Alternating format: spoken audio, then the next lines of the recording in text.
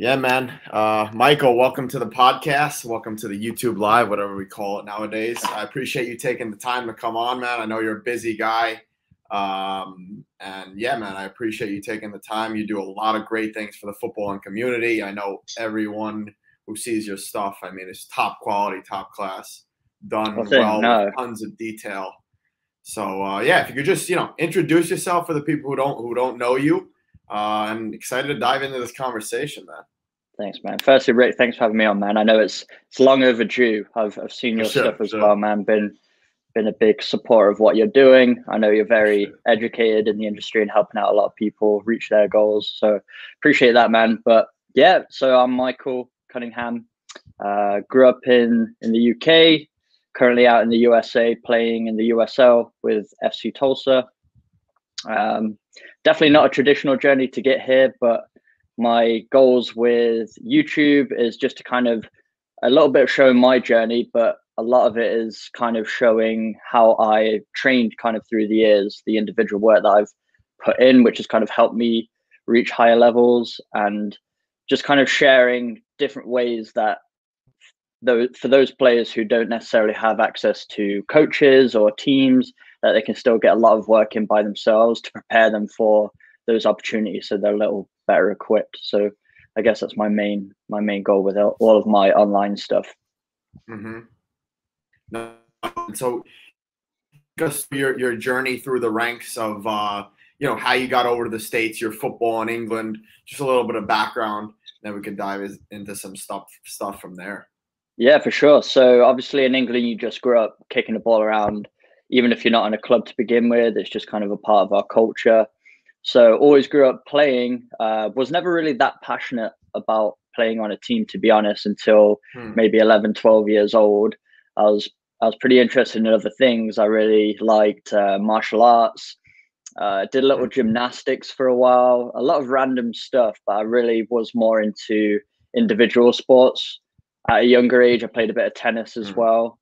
And I really liked sports individually because it kind of showed progression. I was always big on progressing and always looking back and being able to see certain things in my life that have progressed. I think it just helped me map out, making me feel like I was on a track to something, towards something. Always working towards something has kind of been a big motivator for me. And yeah, so it wasn't really until my secondary school years that I was playing with a lot of my mates just at school.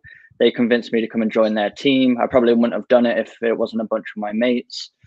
Didn't even know the offside rule, honestly, until I was probably 12 or 13. So I was athletic. I was decent with the ball just through playing with it a lot every day, but only started to take it really seriously probably deep into my teenagers, maybe even 14 or 15, once I got a good concept of tactics. Played a lot of Sunday league, youth football, jumped into men's league at the age of 16. There was a club near me, Kegworth Imps, that I just jumped on, and that was kind of a wake-up call for me to the physical side of the game. Knew I needed to put on a little bit of timber. I was fast, but I was very slight growing up. I even tried to play rugby at one point, and that first training session I had, I just got absolutely destroyed by bigger boys. So I knew I had to put on a little bit of weight, take care of my nutrition a little bit more. And so I joined a academy in college. So in college in England, it's from 16 to 18. It's almost like a trade school. You can either go do your A levels, which is your last 2 years of high school, or you can go away to college. And I wanted to do something specific. I was really passionate about sports.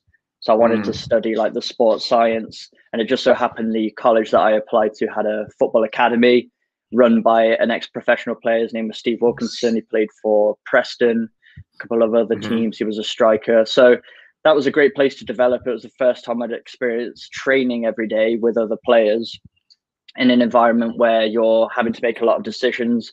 So as someone who kind of got into the game late, I developed very quickly because sort of my plateau was quite far away because I hadn't had that experience before. So started to see a lot of growth. I was very hungry, and I think something that maybe did help me get into the game later, I didn't burn out quickly because it was all new to me and I was so hungry, so keen to learn. I didn't think I knew anything, so I didn't get complacent. really poured into those couple of years at college, and then tried to expand my experience a little bit more. So I played a lot of semi-professional football in non-league. There was a guy on my academy team whose dad was an ex-Nottingham Forest player. He managed a semi-professional team. My buddy Dan Starbuck played for the team. So I joined the team, got a couple of minutes here and there, but that was a good experience to play with guys who have been at a decent level. So how old were you when you joined that team? So when I joined the semi-professional team, I would have been 17. So it was early into the second year of my college academy. So I ended up doing 3 years at the academy overall. Into my third year into the college academy, so I would have been 18, going on 19. I ended up being a part of this competition that Nike was running at the time. It was called the Nike Champs, and they were developing something called the Nike Academy. So we all know what it is now, but at the time it was brand new. But it just so happened that the university next to the college that I was at, that's where their training center was going to be. So I managed to get a contact there, ended up going for a trial, and ended up staying there for about a month, where they were basically trying to build like a showcase team, all wearing Nike products. And they were trying to build it to be something that hopefully would get players signed to professional teams in the future. First year I was there, it was only English players as far as I remember. There might have been a couple of internationals, but at least if they were internationals, they'd been living in England for a while. So it wasn't big at the time. I stayed there for a month and ended up getting a trial at a team called Luton Town, which had just been kicked out of League Two.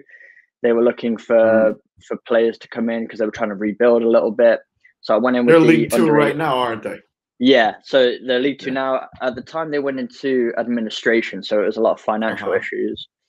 And they went into what was called the Blue Square Premier League at the time. I think it's the National League now. I think that's what they call it. So I went in with the under-18s, which was a really good experience. Obviously, getting some very highly qualified coaches looking at me the whole time. In there for a little bit, but just through money struggles, and they weren't a fully professional team at the time. They weren't able to keep players on and pay for their housing as they had been able to do previously. So that was a short stint, and I was kind of left looking for the next opportunity. So then it was basically decision time whether I wanted to go to university or continue playing. And obviously, like I said, I was still very early into my development. I was so keen on playing. I just absolutely fell in love with football and the development side of things.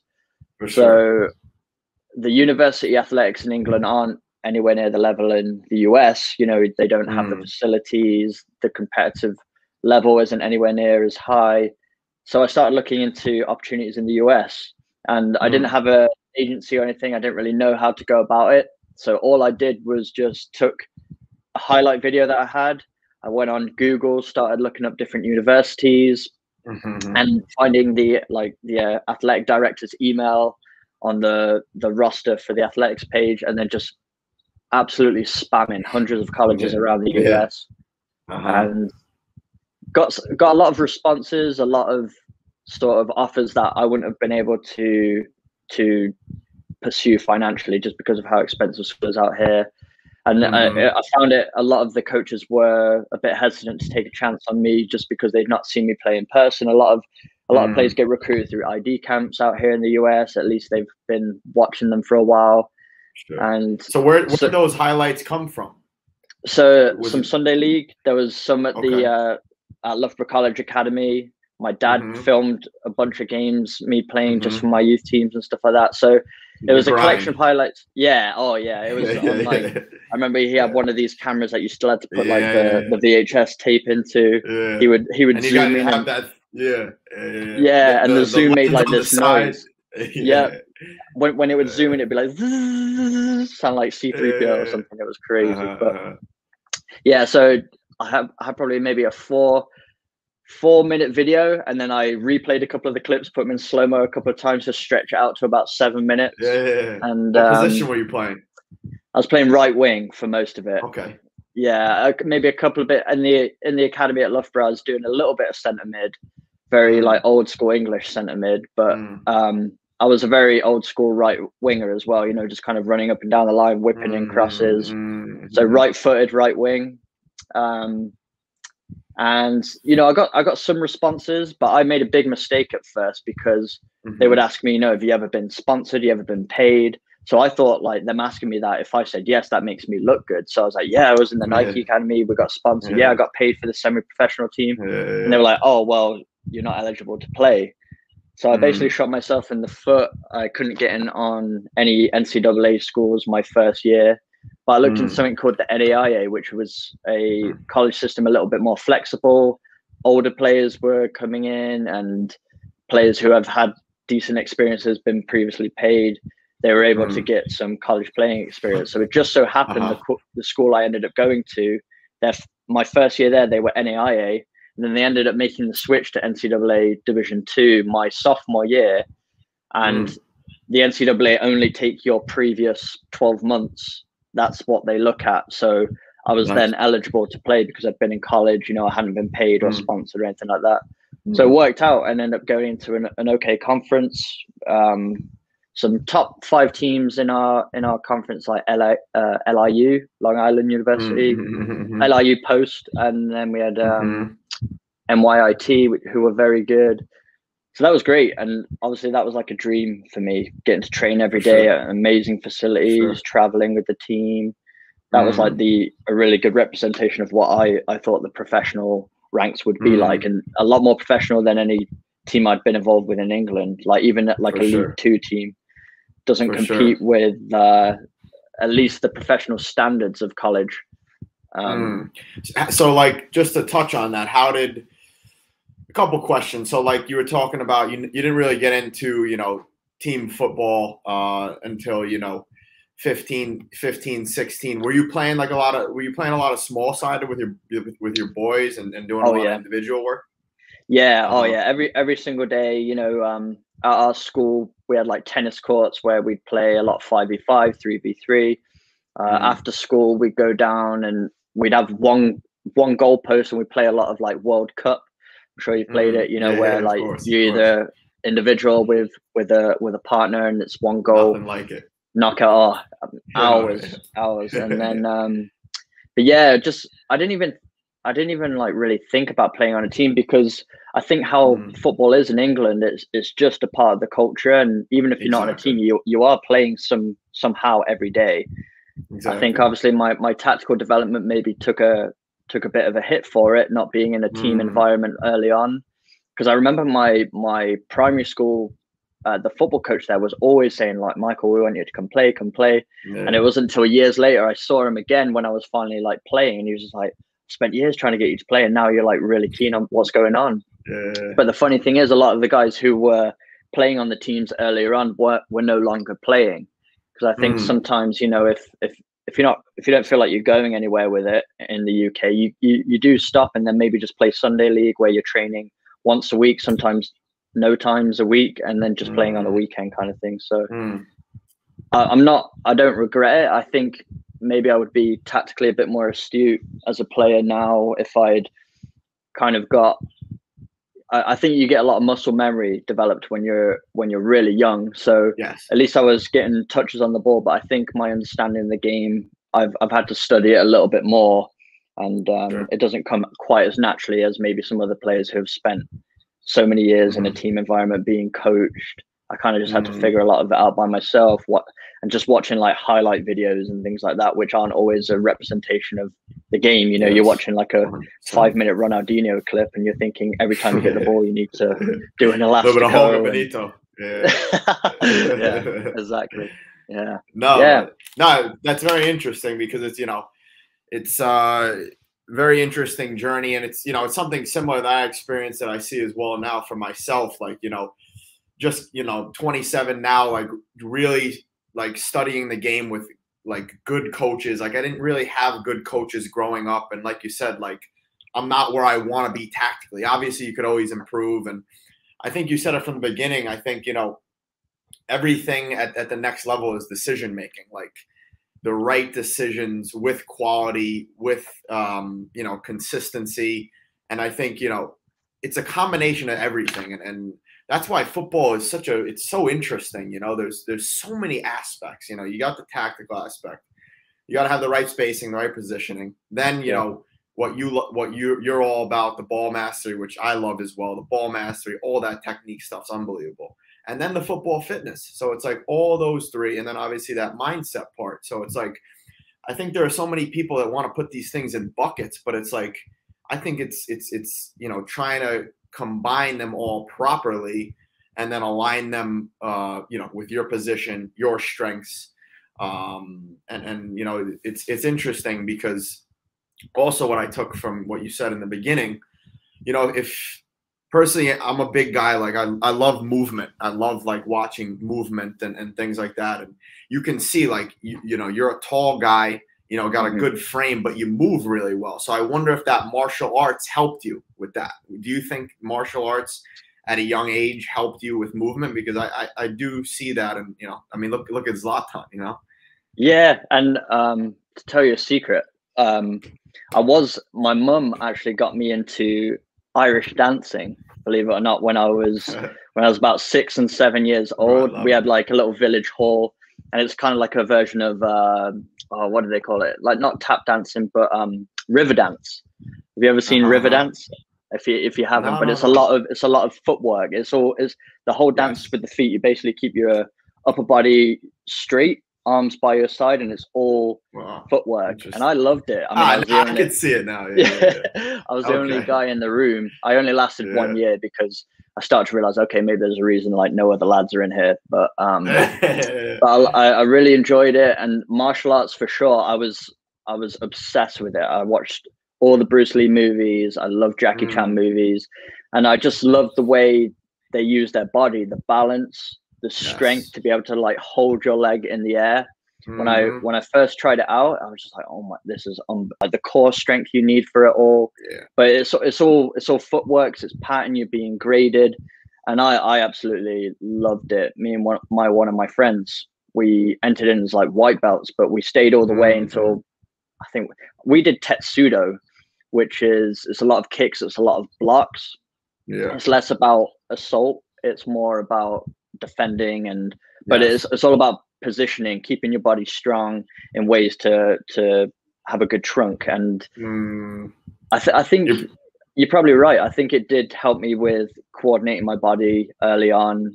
I wasn't, to be honest, I didn't have a growth spurt until later on either. I wasn't sure. I was probably just below average, but I had a growth spurt later on. But I do think my earlier experiences with maybe martial arts and just playing with the ball a lot are still very coordinated, good balance. And I think that probably kept me in good standing, because I didn't really give up. Even tennis, to be honest, tennis is a lot of footwork. It's a lot of lateral side to side. You're having to keep your balance because you're always reacting, you know. So I think a lot of those things probably all tied together in the end and helped me become a better athlete. It's interesting to think about if I just picked up football early on and that would be it, what kind of my style would be like now, if it would be any different. That's it's one of those things that drive you mad pondering. But for sure, no, because it's actually it's something that I've been really interested in, like, you know, ever since I really got into studying movement in the body, and I always like, you see South Americans move, like you know how they move, and they're so fluid, you know, and they're so good. They're so good, like you talked about, moving your body, moving their body in space, controlling their body, controlling their hips. And if you think about it, where does it all come from? It comes from their culture, you know, like football in England and parts of Europe and also South America. But it's a dance culture. They're always happy. They're always having, you know, smiling, good vibes, and that's part of it as well. So you look at these guys' movement. I mean, look at Aguero. These guys, how low they are to the ground. Obviously, Messi, and you know, just how free they are. Neymar, Ronaldinho. They're free on the ball. They're not stiff like other guys that we see, other Europeans. And it's something that, you know, personally for me, like, you know, coming from my background, I was a bit, you know, more into the gym work, you know, and I'm still all about the gym work, but incorporating like fluidity, mobility stuff gets you more to move more like that. And secret as well, like I, after my surgery I had like a couple months ago, you know, my biggest thing was my hips. So like I started doing dancing myself, man. Like, but it was one-on-one. Like I said, like I told my physical therapist, I was like, yo, like you got to get me like a dance teacher, but one-on-one. I'm not a dancer. Oh, that's awesome. Man, it helped me a lot. Like, yeah, I would go once or twice a week, and man, like my hips just, you know, like taught me a lot of stuff, like moving the hips and in coordination with the body. And it's just, yeah, it's interesting to see those aspects, and then how everything ties into football. Yeah, no, you're spot on. And I noticed that even at FC Tulsa here, we do have a lot of people from South America. We have players from Africa, and I've noticed both of those. They're the guys dancing in the locker room before. You know, it's always just a part of their. And you see it out on the field. There's just like a flamboyancy with them, the way they move, the way they shimmy, and it makes everything so much more effective. It's that their style is added to every movement. Like we can teach someone else a body feint, and they'll replicate exactly how we do it, but they take the body feint and they're like flicking their shoulders and like their hips. Yeah, exactly. And it does resemble dancing a lot of the time. It's fun to watch, not fun to defend against, but it's sure, great. Man. Yeah, it's funny though, because most British people, you probably think, well, we're quite a stiff culture, not very expressive. If you ever went to a club in England, the dance floor, it's mainly, you know, arms, big fish, little fish. It's like the guys aren't moving. Like there's no salsa or anything like that. And typically, I mean, we've got some exceptions now. A lot of talented players coming through, but at least old school footballers in England is quite a stiff style. I mean, very technical, like pinging balls, good defending and that. But you never really see a lot of flair. And I would say it's probably discouraged. Maybe not so much now, but at least when I was growing up, if you ever played Sunday League, even throwing a step over, you're just like automatically you're a Ronaldo wannabe, or you never wear bright boots. You should be wearing Copa Mundials only, and it's playing two touch, and that's all you can do without getting some kind of hate. And if you do any kind of moves, you're getting absolutely crunched 5 minutes later. Interesting, man.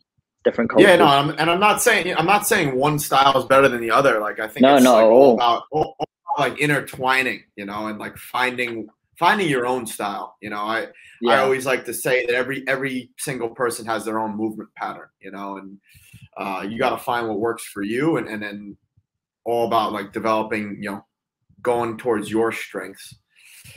But yeah, man, through your college years, how'd that kind of go? You know, how'd it work out? It was good. Great experience. The team I was on, we had some talent. It was a lot of local guys. It was a small Division 2. Well, originally an NAIA school, then went to Division 2. But their scope of recruitment, it was very rare that they would get international. There was always like one or two of us, but I was like the only English guy at my entire school, my first year at least.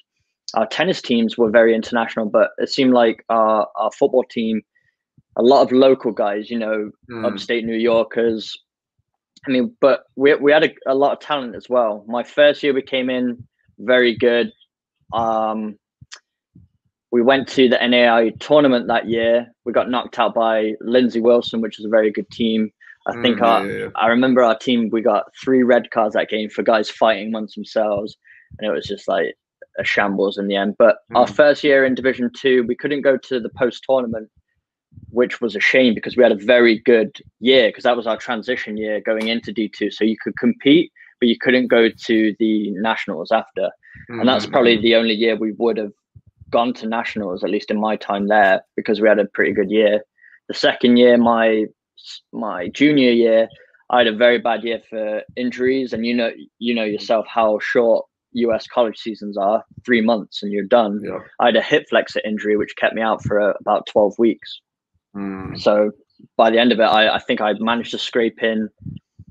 So I got hurt first day of preseason because I was training so much over that summer trying to get fit, but I kind of overdid it and wasn't taking care of my nutrition. I was just kind of obsessed, but not in a healthy way. Lost a lot of weight. I think my body fat percentage was down to like 6.5%. It was crazy. And then just picked up a hip flexor injury first day of preseason. And I think I managed to play the last 4 games, maybe. and had okay, like scored a couple of goals, got back to fitness, but then the season was over. Then the summer between my junior year and senior year, I went and played PDL. So I went and played out in Southern California. It's a very competitive conference out there. They had like the San Jose Earthquakes, under 23s are out there. Very competitive. The style of football out there is it's got a very South American flair to it, because a lot of South Americans are there and they play football year round because of the weather. So very competitive. And then I came back my senior year, and it was almost like, I kind of compare it, if you ever played FIFA on like world class mode, then you switched it back to like semi-pro or something like that. And like, wow, it's so easy now. That's kind of what it felt like, because it was a lot faster in pace out there. The intensity was a lot higher. And even though college athletics is very intense, I felt like it was a little bit of a step down. So I felt a lot more comfortable. Felt like the game slowed down a lot for me. I could make decisions, had a good year individually. I was All-American that year, all conference. We went to, so we also competed in the NCCAA, which is the National Christian Collegiate Athletics Association. So they have their own national tournament if your team finishes above 500. So if you win as many or more games than you lose, you get to go to the tournament. So we went down there. We went to the national tournament. Did okay. We ended up, I think we won. No, we tied. We had 2 group games. We tied against the top team in the tournament, and then we lost our next game against like the 3rd team in the nation. So, you know, it was a good way to go out. I felt like it was a good experience overall. I got to go to the convention, the National Coaches Convention, because when you get the All-American Award, that's where you go to get your certificate.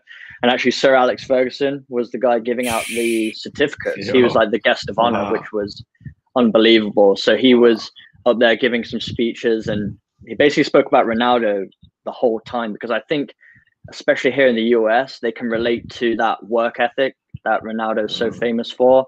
And he had so many stories where he's like, he would show up to the training ground at like 6 a.m. thinking he was the first one there. And he would get there, the door's already open, but there's no other staff there. And he walks in, Ronaldo's in the gym like 30 minutes before him. Then he's like the last to leave every day. He said he would, like, at the end of training, their training complex was about 3 miles, he said, like the perimeter of it. Ronaldo would slap on ankle weights and just jog around the perimeter with the ball, just doing step overs, pop, pop, pop, pop, pop, pop, pop, and then like dribble a little bit, pop, pop, pop, pop, pop, and like just every day just working. And that's why his leg speed is so insanely quick now, just because the consistency he put into his training was on another level. He just said there wasn't a day, there was no day where Ronaldo wasn't feeling it. Well, at least he didn't show it, you know. He just always made the decision to give his best. And he said his first year at United, he spent like 70% of his contract on like personal chefs to live with him at his home, like massage therapists, basically invested his whole paycheck into himself, you know, because he was like, he was like, either I spend this money now on cars and everything like that, or I invest myself now and I'll never ever need to worry about money for the rest. I mean, it paid off for him now, so fair play for sure. No, I mean, at the end of the day, man, you are your best investment, you know, and especially, you know, investing into your body, investing into your mind, that always pays back. It's like the best stock in the world. Yeah, that's perfect. But yeah, something that you said that's interesting, that, you know, I think like that balance of like doing the right amount of work, and staying as fit as possible, staying injury free is such a tough thing, you know. I mean, you mentioned junior year you got injured. I've gotten injured because of overworking. And I think nowadays, which, you know, we're both all about the social media and promoting a good work rate, working hard. Is there any way that you recommend like youngsters, because, you know, obviously with the TNDO mentality, take no days off, we have, you know, I get a lot of messages, I'm sure you do. Oh, you know, Rick, I wake up at 5 a.m. I do this, and this. I'm exhausted in my game. And for me, like, I try to always go to the recovery route, first of all. And then second of all, I always try to go to the football is a it's a all about quality. You know, like guys want to compare themselves to Kobe, even Ronaldo, and unfortunately, from the scientific standpoint, genetically, some guys are just different. Like you just got to accept the recovery standpoint. That recovery, like just muscle fibers are just different. So, like I said from the beginning, with the incorporating your style from a dance perspective and finding your style English wise as a whatever style, like finding your own. I think you also have to find what works for you in terms of the the work to rest ratio, so you don't get injured. Because what I really have seen is, like, there's just personally for me, and I try to pass this along to youngsters, is the most important thing is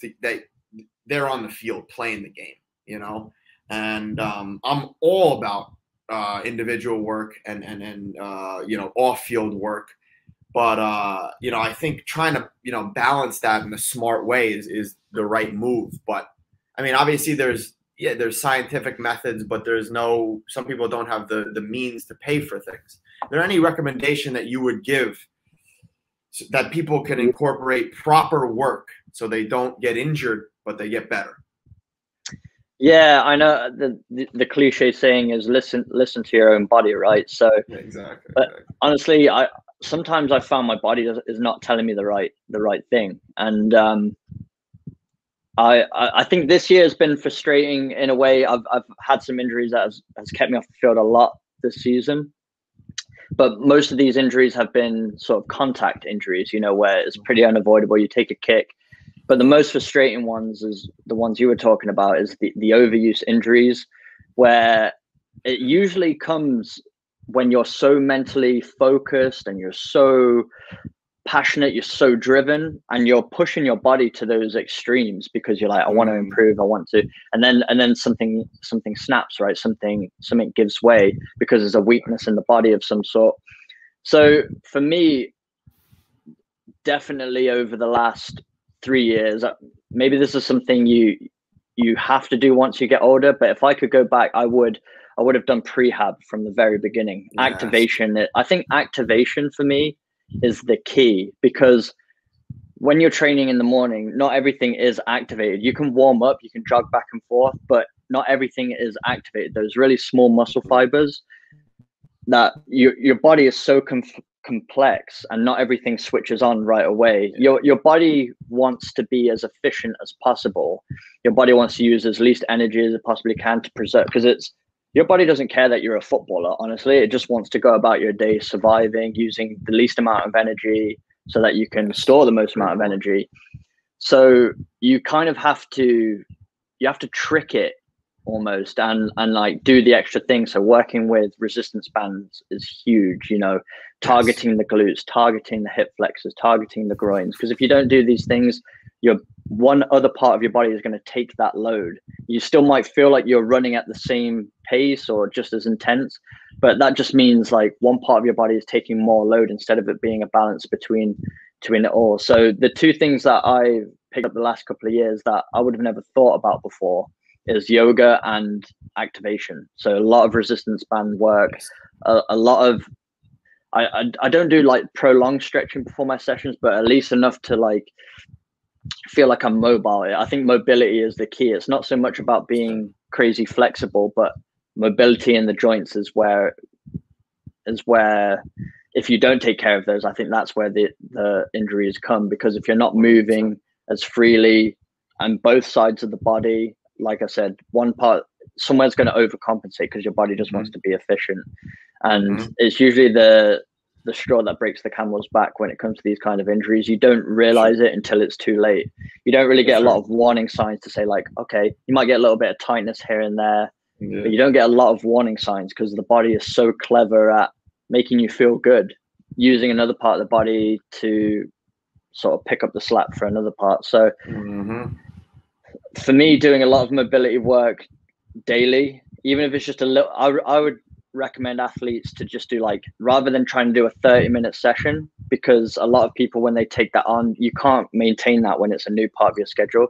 Just do 5 minutes every day. Everybody's got 5 minutes in the morning, just a little something. And I think if you did 5 minutes every day, it's going to do a lot more service to you than maybe once a week of 30 minutes to an hour. Because you can have those days where you're like, oh, I'm really up for it. I really want to do it. And you'll crush 30 minutes of mobility. But on those off days, you're not going to want to do 30 minutes of mobility if you're just not feeling it. But if you're in one of those days where you're low motivation, you've still got 5 minutes and you can get through 5 minutes, I think. So take consistency over quantity, I think, like the old quality over quantity saying, you know. So yeah, in terms of a actual formula, that's really athlete to athlete. You know this yourself, but I think mobility and activation have been game changers for me for sure. And I wish I took on that in my younger years, where even when I didn't need it, because like I said, your body is very good at tricking you into thinking you don't need it. It's good. And when you're young, you just don't feel the aches and pains as much, you know. Absolutely. No, and that's what athletes are, man. They're the, you know, athletes, like you said, like, you know, if something's lagging, another part of the body picks up for that slack, and then that's when, you know, these overuse injuries start to add up. And that's so well said, man, because I try to preach that all the time. And the reality is, you know, warming up and activation and stretching doesn't get a lot of likes on Instagram or YouTube. No. But it's the right, you know, it's the cliche saying, like, you know, if you compare the body to a car, and it's a snowy, cold day, you know, are you going to instantly turn that car on and you know, back out of your drive? Or are you going to let it warm up a little bit, you know? And I think, like you said, and I want to also add in like a proper dynamic warm up before sessions. I know you do it all the time. I do it all the time. I know Matt does it himself all the time. Guys who are preaching it online. But I still see that some guys and girls, they don't do it, and then they tell me they get injured. So I think trying to get at least, like you said, even a 5-minute dynamic warm up, get in on the tight areas and really, you know, get that range of motion going. At the end of the day, this is the way I try to look at it. If you get a proper 10-minute dynamic warm up in, and you only have an hour, I would rather you get a proper 10 to 15-minute dynamic warm up in, get a 45 to 50-minute quality session because you're well warm, you're well activated, like you said, rather than a 60-minute session at a medium intensity. Yeah. So you're well warm and you're out there to get better. I mean, you know, we do individual sessions because we want to get better. And if you're well warm and well activated, you're going to be performing better, which is going to cause adaptation. So we're out there for adaptation. So why don't you put that extra 10 to 15 minutes in? And in the long run, it'll make you more mobile. And like you said, it'll make your body more efficient. And because like you said, the whole body, it's one chain, you know? Yeah, you hit the nail on the head there, because I think I'm going to go as far to say 99% of footballers think a warm-up is just to prevent injury, so that they think, oh no, I'm feeling good, I don't need to warm up. But a lot of them don't realize that you get so much more out of your session and performance by warming up. If your muscle fibers are more elastic, they're more explosive, you're going to attack each drill with such higher intensity. And like you said, the body's going to adapt to that. And you could spend 30 minutes out there after a warm-up and get way more out of your session than spending an hour and a half out there with no warm-up and just kind of going through the motions, going at about 80% of your maximum, because you're just going to get very good at going at 80% and you're just going to get in a comfort zone with it. And I also preach that same method for technical stuff too. Like if I'm going into a shooting drill and my goal of that session is to get shots from outside the box and eventually, you know, try and hit the corners and whatnot, I'll start close to the goal. I'll start really close to the goal, just getting that clean contact on the ball, just lacing it into the corners, and then start to add a little bit more power, and then slowly but surely start to back it up a bit. Because if you go out there and your first shot shanked over the bar, second shot shanked past the post, there's a confidence with that, and you start to get, when you're not focused, you're not as disciplined with your technique, and you're going to find yourself just getting worse and worse and worse throughout the session. But if you kind of warm up into it, you actually get a lot more out of your shooting sessions because you're more focused. So rather than just spending 2 hours just like relentlessly hitting balls outside the box, like, okay, eventually I'm going to hit a good one. Maybe it's better just to get like, say, all right, okay, I'm just doing 30 shots today. I'm going to start the first 10 in here, the first like around the penalty spot, the second 10 are going to be at the 18-yard line. Then I'm going to progress to the edge of the box, because you'll start to get consistency with your technique. Yes. And you'll maintain that through your session as well. So I think there's easing into something and warming up has so many more benefits than just preventing injury or things like that. There's a confidence with it. There's learning your body. In your warm-ups, you can actually discover parts of your body that are a little bit tighter than others. Like, okay, I'm doing high kicks from my right and I'm going head height, and this leg doesn't want to go above chest. So like you discover a lot. And yeah, I think there's just endless benefits that go way beyond just preventing injuries that people don't appreciate as much. And the minute I started thinking of the warm-up as a part of my session that is going to make me a better player, I don't think I've ever gone to a session without doing a dynamic warm-up now. No chance. No, and there's two excellent things I want to touch on. I mean, the first thing is, like you talked about before with mobility. Like, people say they don't have time or sometimes they don't have motivation. And at the end of the day, sitting around and looking for motivation isn't going to give you motivation. Starting and doing something is going to get motivation. So like you said, all right, put it on your habits to-do list, 5 minutes of mobility today. Boom, you get in, you're already doing 3 minutes. Wow, I'm feeling good, Then you end up doing 10 minutes, 15 minutes. And it's the same thing with training. Some people say, they don't feel motivated to train. And some days it's okay not to feel motivated. Maybe you didn't sleep well. Maybe you didn't eat well the day before. Maybe you're not well hydrated. So maybe it's best to do a little recovery day. But I always say, go out there, do a 5-minute warm-up, at least a 5-minute warm-up. If you're still feeling like crap, take it easy on the day. But most of them, I would say 80-90% of the time, you're going to start to feel good. The body gets warm. And boom, what is that? I like to think of all this stuff in such simple terms. Like you said from the beginning, consistency. So if you go out more times and you do that warm-up more times, you're going to train more times. And it just rolls over and just keeps getting better. And like you said, like I always say as well, consistency over intensity. Yeah, it's those details. And honestly, I think if people realized, like if you said, do you want to do a warm-up, and they say no, then you can basically show them examples of people like Ronaldo. It's like, because of those details and taking that little bit of extra time, maybe adding 10 minutes onto your training session, you might extend your playing career by 4 or 5 more years. I mean, it's a no-brainer when you think of it that way. It's an easy trade.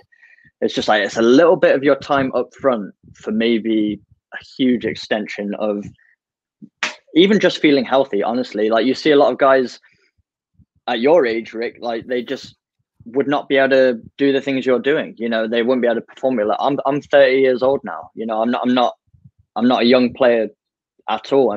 I know a lot of 30-year-olds that are moving a lot less freely than I am. And I know they used to be athletes and whatnot, but they didn't bother with the small details. They've never done a yoga session in their life. They eat pizza 5 times a week. It's these little things. And I think you just got to understand what your goals are. Do you want to play for as long as possible at the highest level you possibly can? Or yeah, I guess, and that's what it is. Like, fair enough, if you're not doing all this stuff and you're happy about it, and you're going to accept if your career is cut short, then fair enough. But I think for most people, even just living healthier years, being able to move freely, being able to go on hikes, being able to go for bike rides without pain, just getting up out of bed in the morning and walking to the bathroom without having to hop along, that's kind of enough for some people to make these small adjustments to their life. It's not even about being a pro athlete, but your body needs TLC. We're grinding it all the time. We're sitting in chairs all day. We're spending hours in cars. We're not doing things that we like.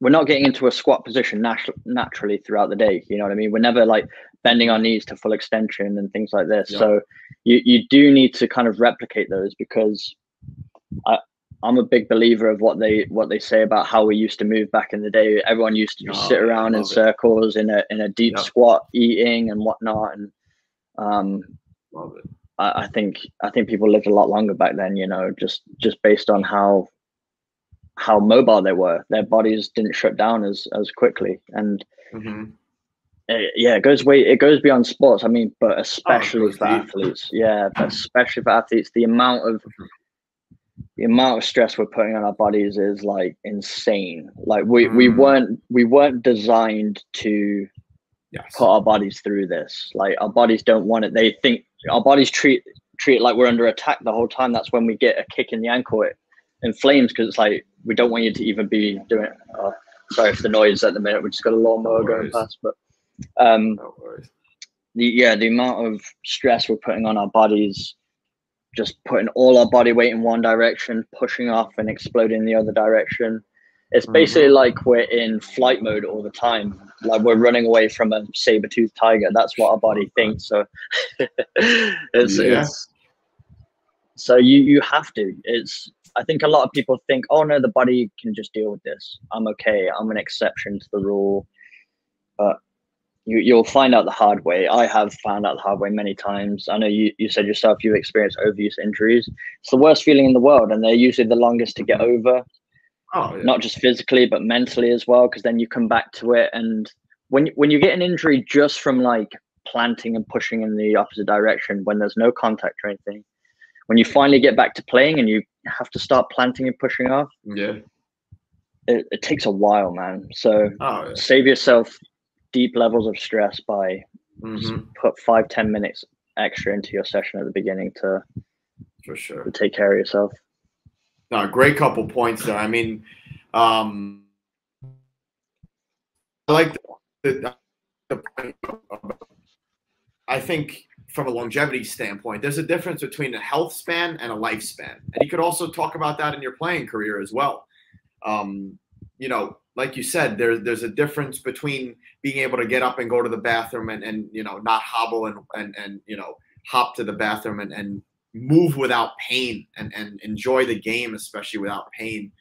And then, you know, you touched on it nicely, moving on to, I always like to talk about the nervous system because I think it's overlooked sometimes. And, you know, I love trying to preach like meditation. I love, you know, obviously preaching, you know, good sleep, all the proper recovery methods. And like you said, I think also being able to properly cool down after a session, which also isn't sexy, is very important because like you said, we're constantly especially as, you know, athletes, and especially guys like me and you who are, you know, always looking to progress, have kind of that more of that type A mentality. You know, we're always looking to get better. I mean, personally for me, I can talk, you know, I need to down regulate after a session because we're in a sympathetic state.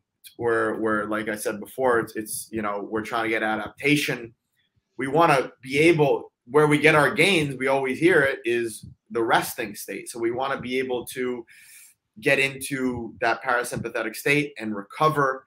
And I think that stuff is super valuable. But I also wanted to go on this because I think it's super impressive. Like, one of the reasons, besides your awesome content, you know, like I love, like when you signed in the USL, man, I loved it, man. Like, appreciate it, bro, man. like, you know, 30 years old, people would be like, oh, age. So I want to talk about that, you know, because that's something that always comes up. And that's something that I always like to talk about. Like, for example, guys like Wayne Rooney, he's putting first team minutes on his body at 15. Yeah.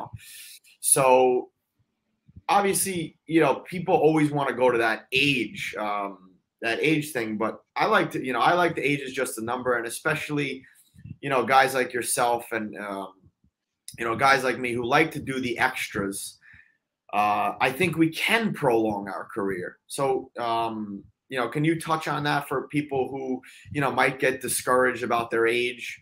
But I think, you know, me and you preach, you know, if you do those extras, you can prolong your career. Yeah, I think what's been helpful for me is I know even my early journey into football was very non-traditional, very non-cookie cutter. I didn't follow like the classic system of getting into a team at 8-9 years old, getting into an academy.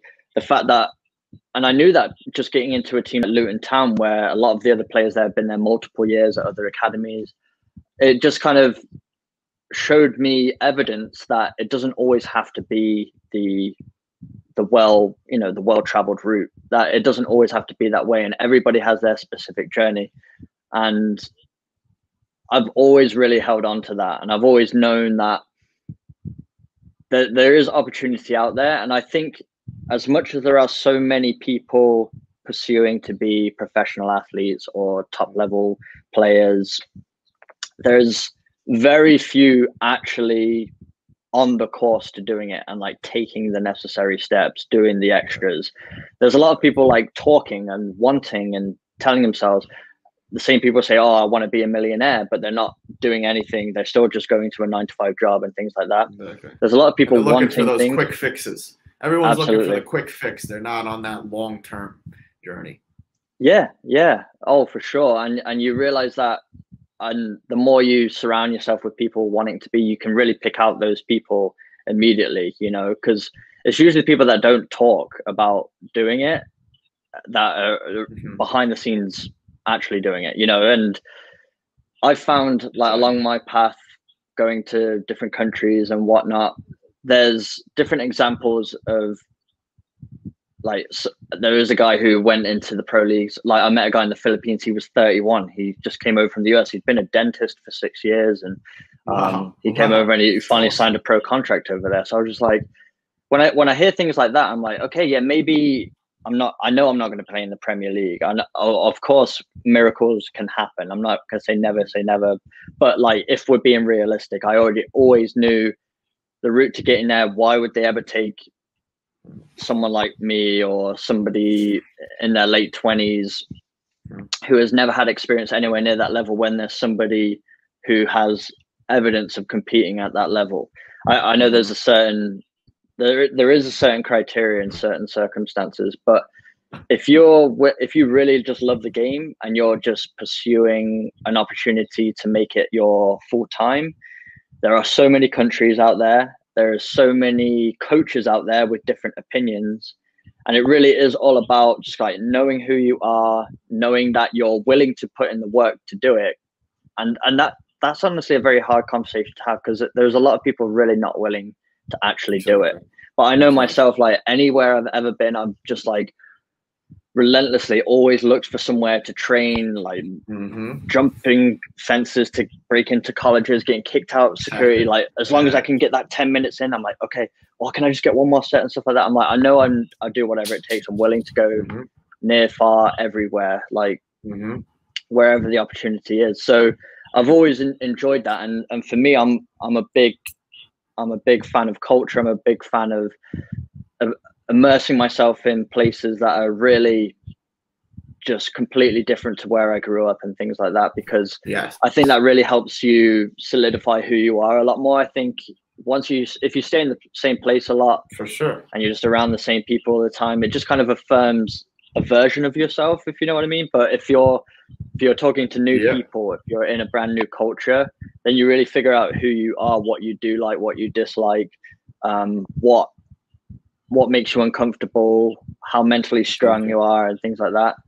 And so, I believe if I just stayed in England, I probably wouldn't have pursued it any further than after Luton Town.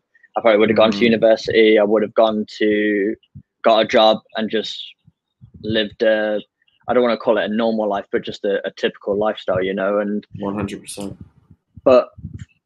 And that's because of the culture I would have been in. Like the people I surrounded myself with, they all grew up in the same neighborhood as me. So you see a certain pattern for people's lives. But the minute you get up and go and you meet people from different walks, and you realize life can just be exactly what you make it, as long as you're willing to put yourself out there, then you kind of ignore all the, once you've lived it a non-typical life, all of those stereotypes like, oh, this is the age you need to be before you be a pro, or that, the other. Yeah. Those things don't feel real anymore. Like, I just don't think there's any boundaries whatsoever. I'm not saying I'm an amazing player or anything like that, but like, I knew if I just stayed consistent and relentless, eventually a coach will take me for who I am. And it's basically just like, it's not always the best players that make it to the top level. It's the ones who just stay the course. Yeah, honestly. Most persistent ones. Yeah, think about water. You know, a rock wants to stop that water. Boom! It's hitting it. It's hitting it. And then, you know, if eventually it erodes that rock, boom! It's through. Persistence. Yeah, it's not an exclusive club being a professional. It's just those who are just willing to just continue on and face a lot of no's and understand it's not the end every time it's just it's a reroute. It's not a force. It's never the end of the road. It's always just okay, this road's not for me. Take a little, try this one, try this one, try this one. And all of that is so much fun as well. It's tough in moments, but looking back on it, it's kind of like, I always tell people, I'm like, tell me the best movie you've ever watched. I bet the best movie you ever watched wasn't someone who just lived a normal life and like everything was great all the time. It's the movies that have like serious challenges and they rise from those challenges. They're overcoming certain things and then they're finding some success, getting knocked back. Like that's how you want to live your life. That's what you want to look back on and talk about. You don't want to talk about, oh yeah, it was comfortable and it was good. At least for me. Maybe some people honestly enjoy that, but if you know deep down that's not you, then you got to do it. You got to keep going. Nah, dude, that's 100%. So beautifully said, man. I mean, like you said, I mean, from the start, everyone has their own journey. And once you can embrace your own journey and you can actually look yourself in the mirror and you can say to yourself and you can actually commit. Don't commit to, you know, friends. Don't commit to Instagram. Don't commit to your parents. You got to commit to yourself because it's just it's you and you at the end of the day. And longest relationship you'll ever have. Exactly. Is yourself. It's so beautifully said, man. Because you know, you just like when you're chasing something, you know, whatever it is, whether you want to be a professional footballer or whatever you want to chase, when you're chasing that dream. Everyone always says, you know, I think the process is the most beautiful part, that chase. That's when you learn, you know, that chase, the highs, the lows. And there are a lot of lows. But like you said, like in the moment, it's tough. But when you look back on it, you look back at those years that you grinded and when you accomplish milestones, it just feels that much better, you know. And one key point that I want to pick out is football is a game of opinions. Yeah. There might be one, you know, there might be a couple coaches, you know, you go on trials, coaches see you, you know, maybe you don't fit the system. Maybe you aren't the type of player that he's looking for. But like you said, when you find that person who believes in you, you know, and you can express yourself on the pitch, it's just, you know, it's a different level.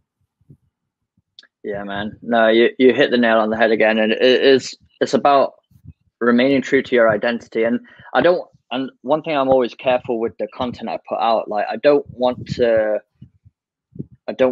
make it seem like being a pro is everything and that's all you should be pursuing, because it's not. Even when you get here, it's like it's not outside the Premier League. It's not well paid at all. None of us here in the USL are going to be retiring from our paychecks here. None of us are living a glamorous lifestyle based on what we're earning. But it is just it's a growth.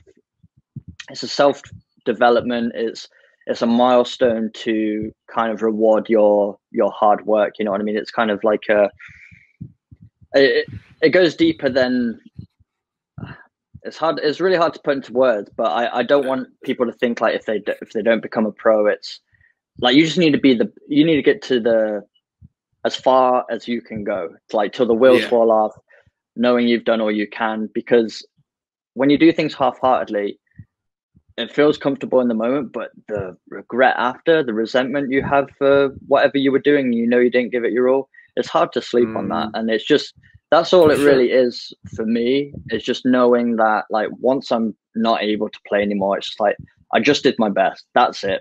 I don't care where I've played. Exactly. If I never became a Exactly. if I never became a pro, but I gave my best, I would have been absolutely fine. I'm grateful and I'm blessed that this opportunity came. But for a lot of 30-year-olds, that ship maybe has sailed, and it's just kind of one of those things that you need to look in the mirror, just as you were saying, and know, like, Yeah. all right, I did all I could do. And the pro lifestyle isn't glamorous, you know, for yourself. It's not.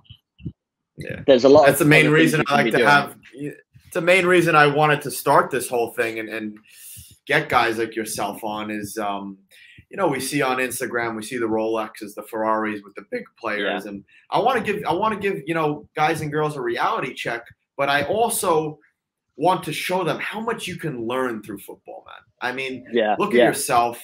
Look at yourself. Look at Matt, man. Like, the businesses that you guys have built through the hard work, man, and it's all the same stuff, you know. And that's why I love business so much, and I'm sure you do as well. It's like, it's the same as trying to build your technical base.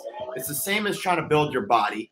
It's consistency, good habits, and, you know, not looking for that quick fix, that six-pack ab right away, or that $1 million over time, that consistency. And Percy, for me, like, you know, when I left school, I had so many people saying, why are you doing it? And I look back up now and it's like, you know, I'm so grateful I did it, because you can't learn this stuff in the classroom. You know, like you said, you're meeting new people. And part of the beauty of football also is you make, you know, new friendships, create new relationships, and you have the ability to communicate with people. And that's everything. Creating a proper network, you know, not just a network to get things, a proper network to develop yourself, you know. And I think football is more, like you said, than, yes, you know, it's what we love to do, but you also have that self-development aspect if you look at it that way. And, you know, there are guys who, like you said, if you don't sign a professional contract, like you said, the end of the day, you want to look back and have no regrets. But even if you didn't sign the contract, you've built those habits, the training, the discipline, all that stuff you built. Yeah, and that doesn't go away. That's with you for life, you know. But you're absolutely right. A lot of people look at those. They want those immediate circumstance changes. They want their car to change, their watch to change. But if you pour into it and you stick through it, your whole life will change as a result. You become so much more resilient in every situation, and you do become a little bit more bulletproof. Because, as I think, what's unique about being an athlete, when you're pursuing being a professional, unlike other jobs, which there's certain skill set that might be required for the job, and you can't get too hurt if you're slightly different. But when you're an athlete, they're judging you and offering you a job or rejecting you based upon kind of you know, what you can do as an athlete, as a person. Like, it's judged on you. So when you're rejected, it feels so much more personal, you know, when if you let it, at least. But again, you said it perfectly as well. It's a game of opinions. One coach might think the world of you. One coach just has absolutely no use for you. It's hard to hear, but this is just life. This is relationships. Like, it's like dating. You're not going to marry every person you date, right? Not every. One might not go past the first date. One might, you'll be with them for life. It's not, doesn't mean you're bad. It just means it wasn't a good fit. And there's so many life lessons to take away. Resilience, you know, not giving up when things get hard, knowing that better things are coming. All of that is patience, consistency. Doesn't matter what you're doing. All of these things are going to make you successful at whatever that is. So 100%. Yeah, man. Yeah, man. Just to follow along with that, let's just, you know, if you could just, let's finish off a little bit of your journey. Sure. I don't want to keep you too long, but yeah, if you could you know, how things panned out after you earned that All-American award. So just after I got the All-American award, my college coach made a call to the coach of the Rochester Rhinos, which was a USL Championship team and just saying, can Michael come in and train, get some experience? I used all 4 years of my playing eligibility, so I was able to go and train. I still had another semester of college to do. So the coach was like, yeah, sure, no problem. So I went in and trained, and we were talking about the potential of maybe me, coming on as either just a training player or maybe even signing, maybe not getting many minutes, but just being amongst the team. But basically I had to make a decision. He didn't want me to go back to school for another semester. He's like, you're either going to be with us or not, and it's a tough decision to make. And there was a lot of players in that team at the time who had left college. I know a lot of players do, even Matt did. And it was a great decision for them, but I wasn't ready to do that at the time. I'd sacrificed a lot to just be at college, and I wanted my degree. I wasn't sure I was going to use it. I didn't do YouTube or anything at the time. I knew about the salaries in the USL, and I knew it would be very tough to live off that. And unfortunately for a lot of players, I mean, when I give Matt as an example, he didn't finish his degree. We chatted about this, but he's got a really successful business now. So when he does eventually retire from playing, it's fine. Life goes on, you know what I mean? He might play for fun, but not much changes in terms of like, he can still pay his bills and everything like that. But a lot of players have to sacrifice so much, and they get to the end of their careers, and I'm going off on a tangent here, but they basically have to start off afresh all over again, you know what I mean? Don't have degrees. Some maybe get like an assistant coaching job, but even coaching jobs, there's less of those than playing positions because you're only having 2 or 3 coaches per team, So I kind of thought ahead a little bit. I had some good people around me. I did actually consider quitting at one point, but I had my now wife. She was with me, her family I was very close with, so it kind of guided me and convinced me I should stay and just finish my degree, because you never know what happens in football. You might get a terrible injury. Jobs are very hard to come by. So I finished my degree, so I didn't end up staying with the Rhinos. But during that time, I kind of did a similar process to what I did to come out to the US. I got my highlight tape from all my college highlights and PDL highlights, and I just started sending them to coaches all around the world. When on Wikipedia, I would soccer type in, way. Yeah, everything. I tried every avenue. I would type in like German football pyramid, and I'd see, okay, there's like 4 or 5 tiers. I'd click on every team, and if I could find any email on the website, even if it was just like a ticket office email, I'd just send out like, can you forward this to somebody who can consider?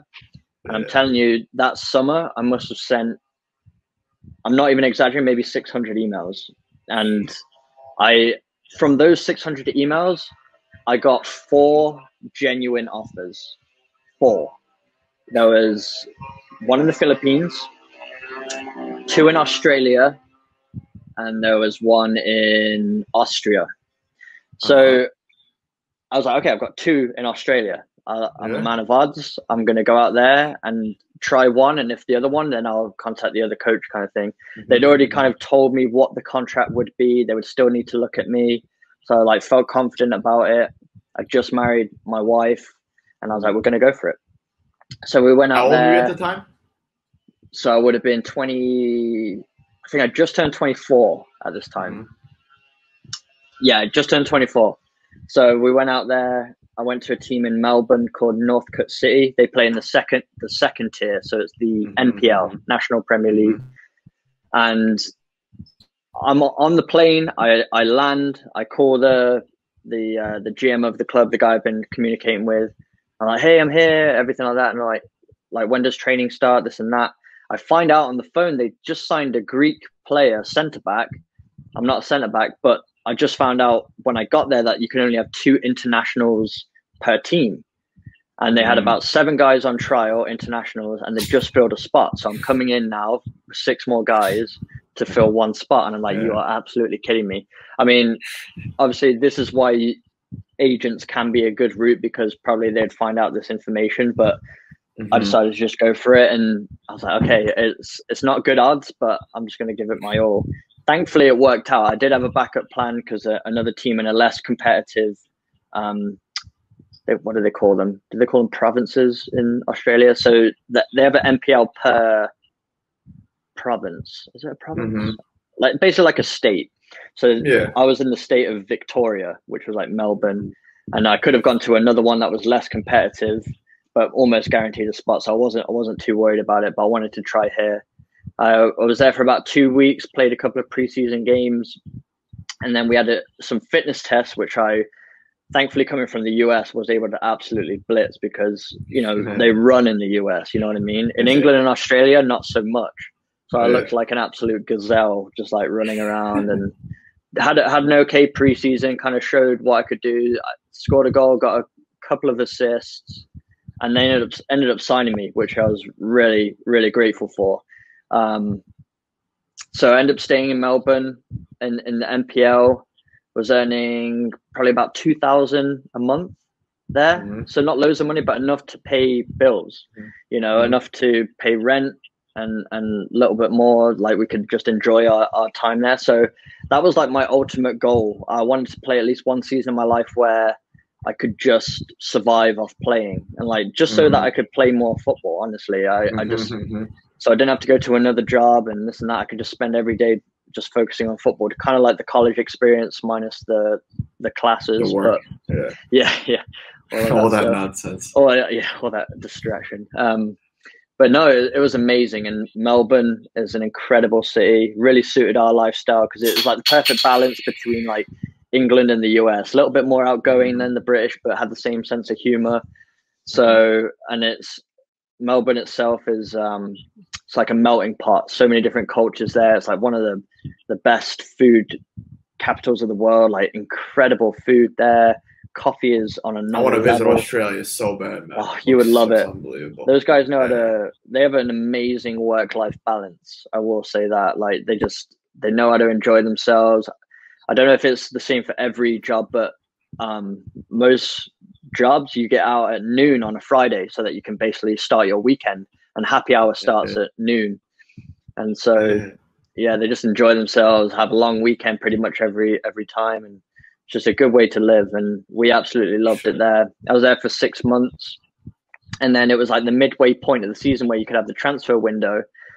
And I'd heard rumors. I wasn't sure. I was playing a lot. I was surprised. I think I played, I'm not sure how, maybe started 11 out of 13 games. Like it was good. It was a good ratio. So, you know, I was playing a lot, getting a lot of experience. But so originally I contacted a team in the Philippines that I said was one of the 4 that got back to me after sending all those emails. And the coach from that team contacted me and said, we have a transfer window coming up. Is there any chance you're still interested? And I see you're out in Australia right now because I added him on Facebook. Like sometimes I would even add these coaches on Facebook, you know what I mean? And if they got back to me, I was like, any way I could communicate, I would take it. And so the transfer window was coming up and things at the club were a little shaky. They fired the coach that brought me in. They had a new coach that just came in. They were making some player changes. I didn't know what that was going to mean for my position. I didn't know if they were going to transfer me or keep me. So a lot of uncertainties. And I absolutely love adventure. So when the Philippines opportunity came, I was like, let's do it. So we packed up. We flew to the Philippines. I was there for about a month. Had a really cool experience. The Philippines is another level. So I was in Manila, which is like their main metropolitan island. And there was some English guys on the team. There was a lot of guys with Filipino passports, but from all over the world. So a lot of guys from California, you know, England, Germany, and played at good levels. So I went on a team. It was at the time it was called the Loyola Meralco Sparks. They were doing pretty well, but the league is insane in the Philippines. So there was 10 or 12 teams. The top 4 teams are super competitive. Really good, like some ex-Bundesliga players. We had 2 brothers on our team, the young husbands who were at Chelsea until 19 or 20, like through the youth system, like played with some unreal players, very high level. But then outside of those 4 teams, terrible teams. Well, I watched a couple of games where like a second place team would play like a 9th or 10th place. Not even kidding.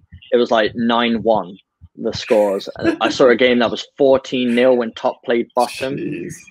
So it was like interesting, and there was a guy there called Louis Clark who played at Syracuse here in the US. So I got to like meet him and chat with him, and it was crazy. This guy like did all right in college here, but over there he was scoring like 4 or 5 goals a game, like getting paid well. And he was like, it's good, but it's also like a bubble. You know what I mean? Like no other league in the world respects this league. And obviously I'm banging in loads of goals against lower league teams. Like he's on the front of like the Philippine Men's Health magazine. There's a mute. I can hear you now. All right, perfect. Dude, I don't know. You can hear me? Yeah, okay. yeah. Cool. Right, no worries. Sorry, no worries, man. Philippines? No, it's all good. Yes. So we were chatting about the Philippines. Yeah, where did I cut out? I don't want to. Did I mention so? The Syracuse guy. Oh yeah, so the Syracuse guy was having, he was having a blast there, and he was in like magazines, paid really well and sponsored by Adidas Philippines there. Living like it's like how Beckham would be living in the UK, but the Philippine equivalent. So like that all became very attractive. And what a lot of players say, they're like, I'll play here for a year to get my pro experience and then move on. But what I found was happening, especially a lot of the guys on my team, they end up staying out there for 6-7 years because it's just so comfortable in the end. You're in their world, you're wealthy, they're buying apartments and renting them out. They're setting themselves up for life. Mm-hmm. So towards the end of the month, the coach calls me and 2 other players, so 3 of us in total, into the office. 2 other guys were international, and he just kind of came out and said, so the Philippines is trying to be governed by FIFA. We want to be a legitimate professional league. So part of that requirement is we have to get rid of a couple of our transfer windows, because every other FIFA league in the world has 2. They like the Premier League has January and August, and these guys had like December, they had like a February one, a July one, they had one in November. Like they were just all over the place. They could just basically sign players whenever. And he said, so basically we're getting rid of this transfer window. It's not my control, but we can't sign you right now. But what we can do is we can keep you here, you can train. We can't pay you, but it's cheap enough that you can kind of dip into your savings and remain here. And then hopefully the next transfer window will go through. So it was about a 3-month wait on no guarantee whatsoever, not being paid, just training. And so at the time, again, wasn't doing YouTube or anything like that, didn't have other sources of income. So I wasn't sure if it was going to be a good situation. So I ended up going back to England at this point because I didn't have any other options. So I was like, me and my wife went back there and stayed with my parents. I joined like a non-league team just for the time being to kind of figure it out. And it just kind of seemed like everything was coming to a stop in my journey. I didn't have any leads for teams or anything like that. So I'm like, maybe it's just time maybe this is it for me now. Maybe I've done all I can do. So I actually went for a job interview. I applied at a bunch of different jobs, got an interview at HSBC Bank, and ended up getting the job. So we were like, okay, but there was one stipulation. This was October. That I wasn't going to be able to start until like mid-November because they had to do a bunch of background checks and a lot of different things. The start date was pushed back. So I had about 6 weeks to do nothing, basically. So what we said was, me and my wife were like, we'll go back to the US, kind of maybe just go say bye to people, let people know what we're doing, and just kind of enjoy these 6 weeks as like a vacation, go see Becca's family, because we've been away for at this point nearly going on 10 months, so we're just like, we'll go visit. So I get over there, and as I get there, I end up getting a tryout opportunity with Pittsburgh Riverhounds, because the coach of Pittsburgh was the Rochester Rhinos coach. He moved teams, Bob Lilly. So I got in touch with him, and he's like, yeah, we'll bring you in and we'll look at you. And so I went for a tryout. Things were going great. Got invited back the next day. Like, it was really on fire. And I was like, oh, maybe this is going to work out. And it was like, we were playing like a match at the end of the session. And it was like the last minute. There was a player in front of me on my own team. He got hit in the back by another player, and he like speared headfirst into the side of my knee, and my knee like popped inside, and I felt a pop. But when you have all the adrenaline, it was very cold because it was like winter there now, so like didn't feel any pains. But I was like, it just feels a little bit weird. So I hobbled off, and the physio was like, "No, I think you're okay. I think you're okay. You seem all right. Everything seems firm enough." And then as soon as I sat down for a minute, it just like really swelled up. And then I went to get up, and it was like really lax my knee. Like I felt like I could push the side of my knee, and it would have just kept going to the inside. And the physio was like, "Oh yeah, like okay, there's some damage here." So the worst thing I could have possibly done, but I got in the car after, and we drove back to New York from Pittsburgh, and we were going to Albany. So it was about a 6 to 7 hour drive. And obviously I'm sitting in a car, should be elevating and icing and stuff like that. And I get back, and I can't even walk. And I'm looking down, it's black and blue. And I get up the next day, again, it's even bigger. And I know I've done something. So come to find out, I tear my MCL. So the inside ligament of your knee just snapped. And it was so weird, because like there was just so much give in my knee. It was just like there was no ligament there. And so basically I was stuck. We were just at my wife's parents. I couldn't walk, couldn't do anything, wasn't able to fly at the time. I didn't have health insurance, so I couldn't get it like properly checked out or anything. But I knew the MCL just by like doing my own research and chatting to an old physio who worked at one of my previous teams. They said you don't need surgery for an MCL. It's like one of the few ligaments that if you damage, it's pretty easy to heal, because your knee's still straight, so it can heal. But if it's in the center of the knee, the ACL, whatnot, that all needs surgical repair. So I basically just had to play a waiting game, and I was out for a good 3 months before I could start jogging again. And obviously I missed the window to go back to work at HBC. I just stayed out there. And so me and my wife we just moved back to Rochester, which was where I went to college, just because we knew the area. We had a lot of friends there. We found a really cheap apartment.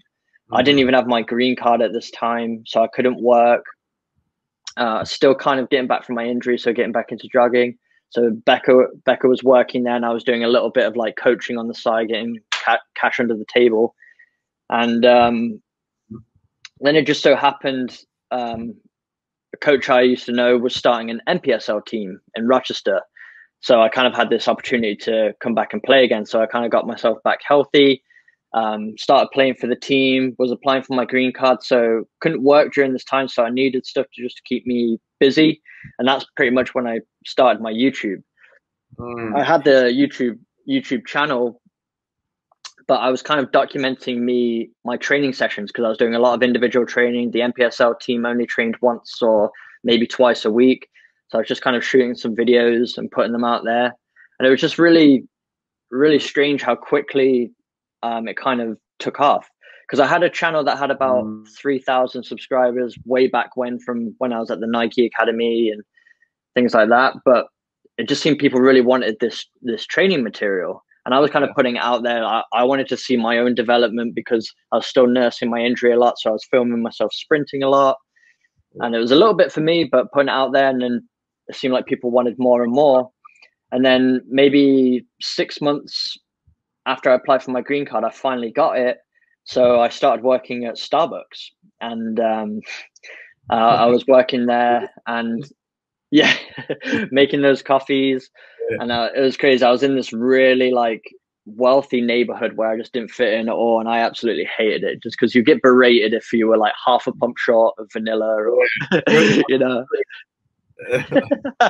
Exactly. So that was a grind, man. But it just so happened that when I played my NPL season, we played against Syracuse, who one of their assistant coaches was also involved with a professional indoor team. So you might be aware of it. They're the MASL here in the US, which is indoor football. So you play on like a hockey arena, 6-a-side. It's a professional sport. You play with a normal size 5 football. The goals are a little oddly shaped.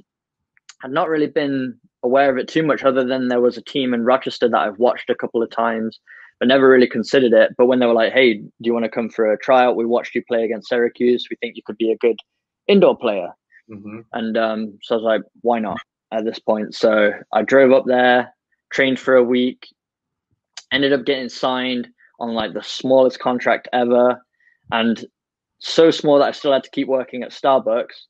And the training was an hour and 20 minutes away from where I live. So every single morning I'd have to get up at 5 in the morning, drive an hour and a half, and this was in the winter and in upstate New York, insane blizzards.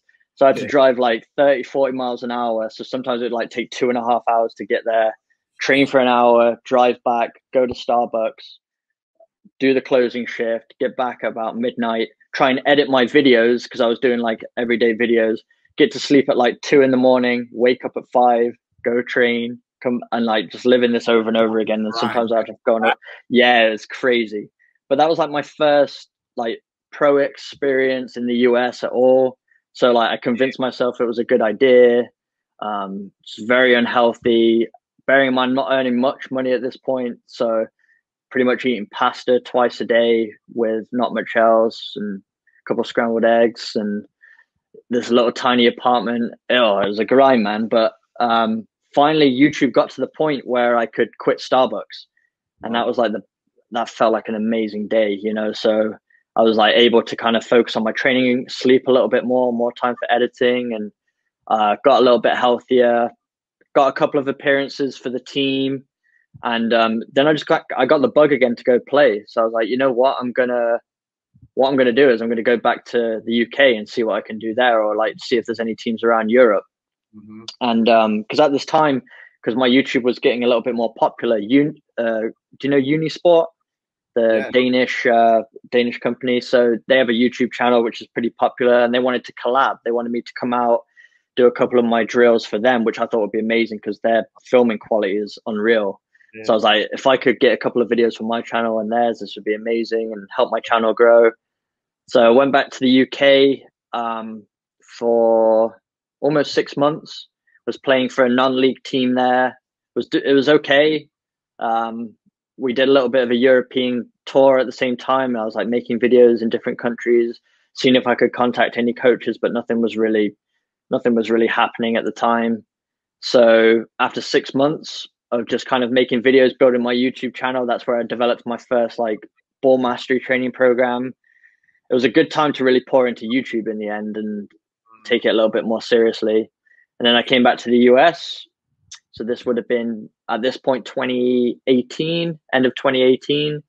And I got straight back into indoor because what had happened is I came back to Rochester, and the old Rochester Lancers, which was the first indoor team I ever watched, they folded for a few years, but then they came back.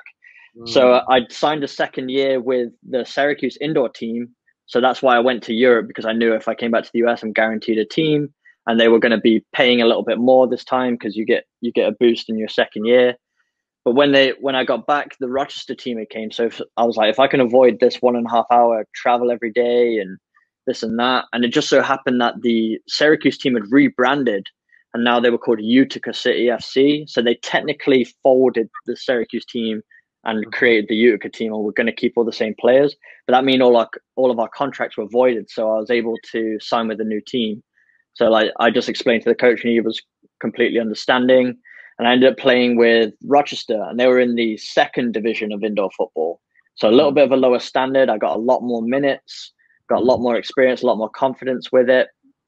And then they had an outdoor team, the MPSL team. So I played with them a second year. And then I played with them again indoor, but this time they bumped up to the first division. We had a good year, and the owner put in some money, and we got into the first division. And we ended up playing against like the team I used to play for. I captained the team at this point, so I was a little bit more experienced, a little bit more comfortable playing most games. Picked up an injury in my groin that season, which kept me out a little bit, but overall it was pretty decent. But then that's actually when COVID hit. So this was 2020 at this point. So we cut our season short by about a month, and then 2020 I just didn't play at all. I was just individual training. MPSL team didn't go ahead. The MPL season itself was cancelled. No teams playing. The only league that was playing was the USL, and I didn't have any contacts in the USL at this point. So I just trained, tried to get myself healthy. I healed up the groin injury that I kind of got in the season, so I took a little bit of time with that. And then I was kind of stepping away from football at this point, to be honest with you, and just kind of focusing on YouTube and my brand, because I was like, this is kind of what's bringing me success at the minute. I was like, I might as well go deeper into this. I'm really enjoying it. Seems to be helping out a lot of people. It seemed very rewarding. And then my wife and I, we took a trip to California to train with your boy Sam, and the technique trainer. So I was training with him down there, and so random, out of the blue, my phone's ringing from a Canadian number, and I'm like, what the heck? So I thought it was a spam call. So I ignore the first one, but then they call back. I pick it up, and it's an agency, OPSM, and they just said, "Hey, Michael, it was a guy called Jeff, and his brother was him. They co-own the company. He played in the USL, and he was like, "Hey, man, I follow you on Instagram and YouTube. I see you're not playing right now, but I've been following for a while. I'm just wondering what your plans are. Like, are you planning on continuing to play? Is it just because of COVID you haven't found a team? What's going on? Have you decided to retire?"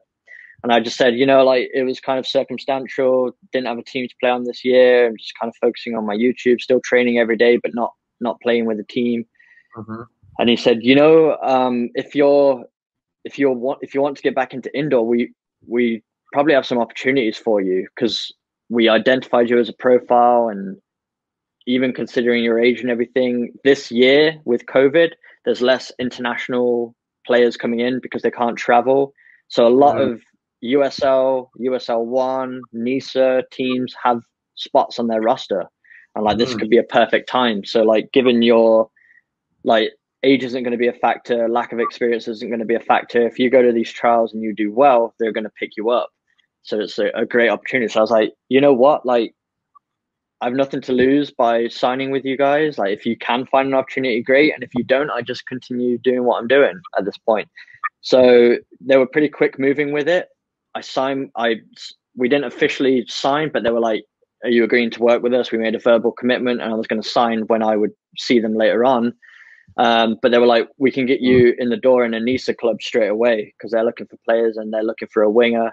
We think you'd do well." Literally the following weekend, I was up in Michigan training with a team up there.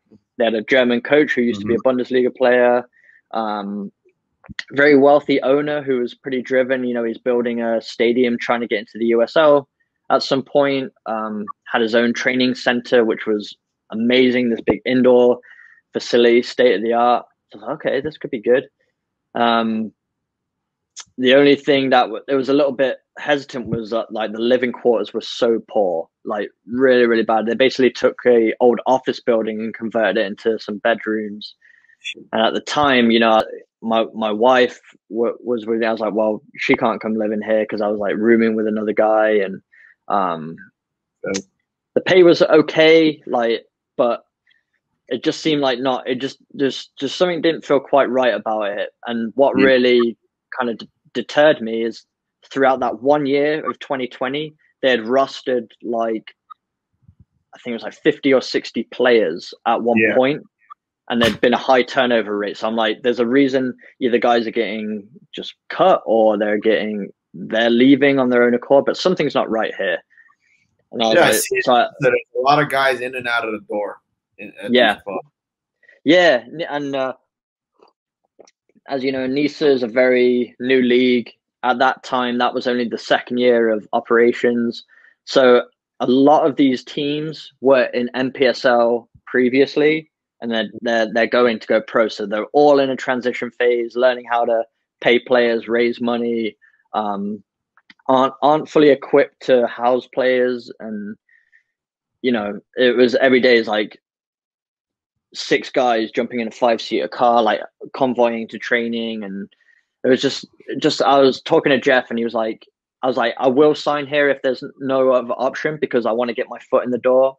I'm not gonna like think I'm too good for any team, because at this point, I've not been in a pro outdoor team in the US, and I chat to my wife, and it's close enough to Rochester where we could make it work, and she could stay there, I could be here, but we could still see each other often. And so we were willing to make it work. But Jeff was like, there will be other opportunities, but like, let's keep this as a backup.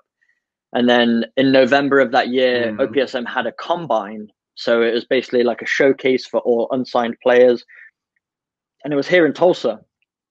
So it was a 2-day event, came down for a weekend, basically just played 3 games in total.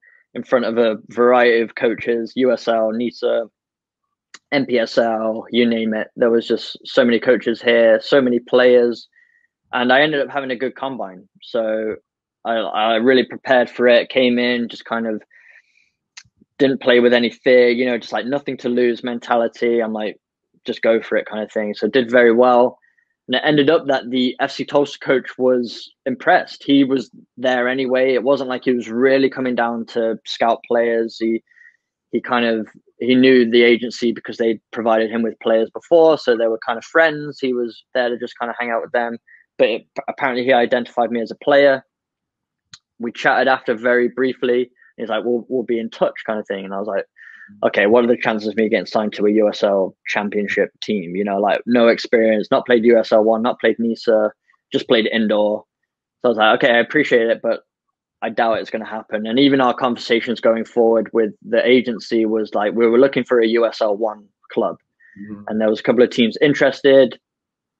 It's getting closer and closer to preseason. So it passed Christmas, January had passed. It was getting into February now. I knew preseason was starting in March. They finally got it released that they could start training.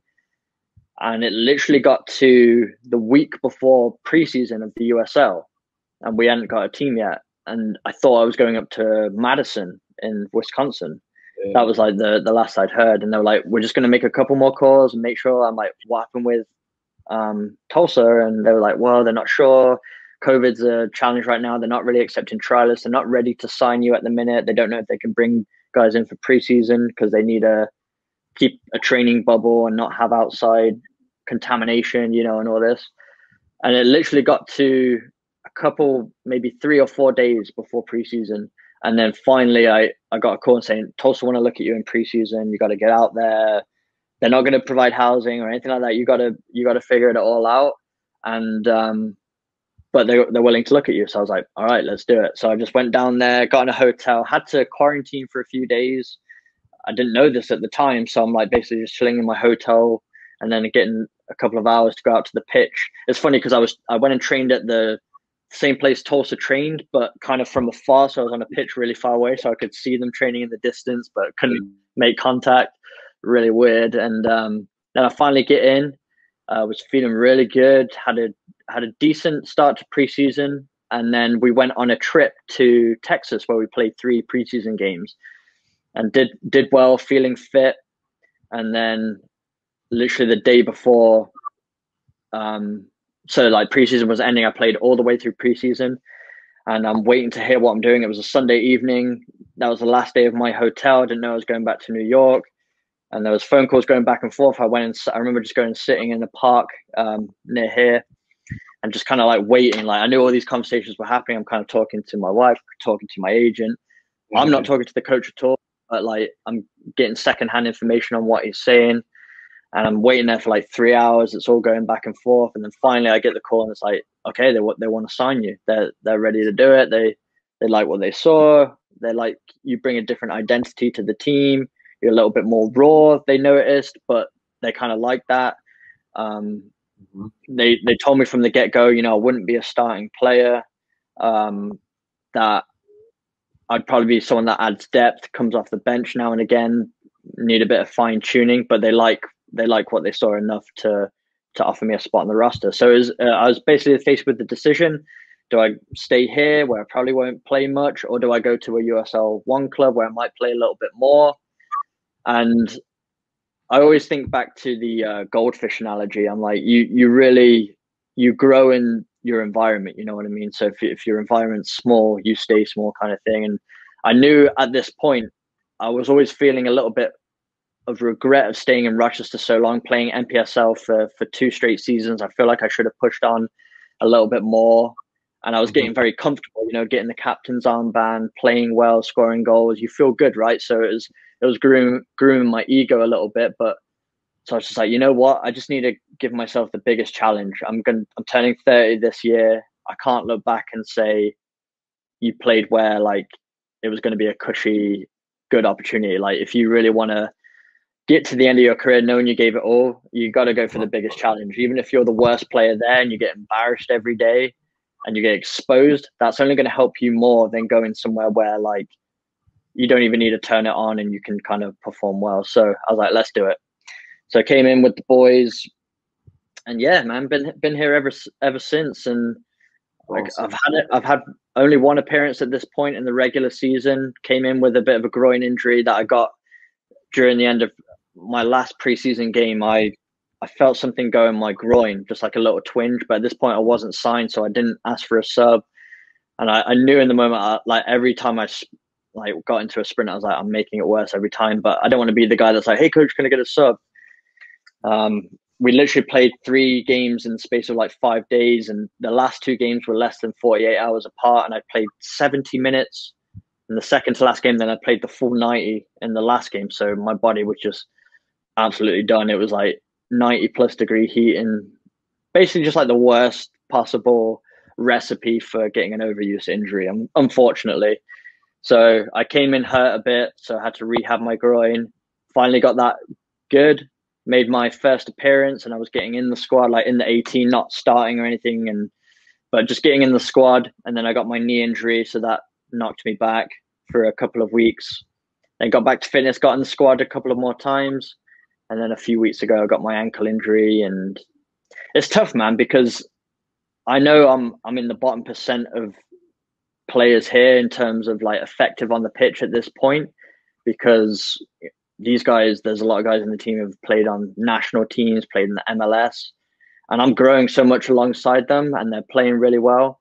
And I know to even get a chance on the field, I need to be firing on all cylinders. But I still believe it's the right place for me. I think even just training here every day, I'm going to be a much better player than if I went to a NISA club and playing every game, just because the intensity levels of the training sessions, sometimes they feel more intense than the games. Like guys are going so hard on each other. I mean, no coincidence why I picked up these kind of collision injuries, just guys going in like I'm their worst enemy. But then we're all friends after. They're just so intense, and guys are fighting for a spot in the team. And that's the thing with the USL. A lot of guys who use the USL as a platform, they want to push on higher. You know what I mean? They want to get in the MLS. They want to go to Europe. So they're not messing about when it comes to training. And it's great. It's a grind training in this, especially right now in thick of the summer. I'm looking forward to September, October. It's a little cooler. We've got a lot of games coming up, so hopefully I'll be able to get involved. But just blessed that I even got a USL appearance. I didn't think that was going to be, part of my journey. But as my story is the example, it's unpredictable, man. There's no one way to do it. There's no step-by-step process. And that's the hardest question to answer. And probably the question I get the most is like, how do you become a pro? And it's like, honestly, I don't know how I became a pro, really. I don't know how. I couldn't have predicted it. There's no formula.